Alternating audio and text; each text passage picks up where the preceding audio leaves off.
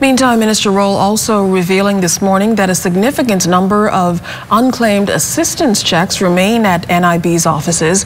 He acknowledged that persons may have gotten discouraged by the initial problems which prolonged the process. However, he says the problems associated with island pay in the government's distribution process have been ironed out.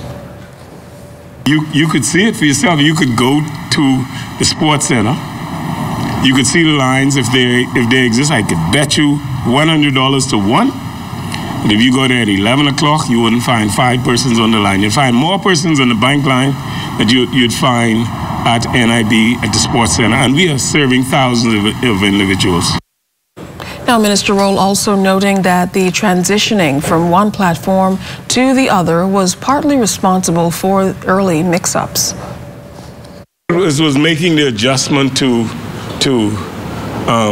how do we do this? It was the adjustment to an individual getting a check as opposed to getting an app, downloading the app to the phone, and then using a kiosk. That was the initial problem. But I say to members of the media, there was only one day this year that I'm aware of where there was an extensive line.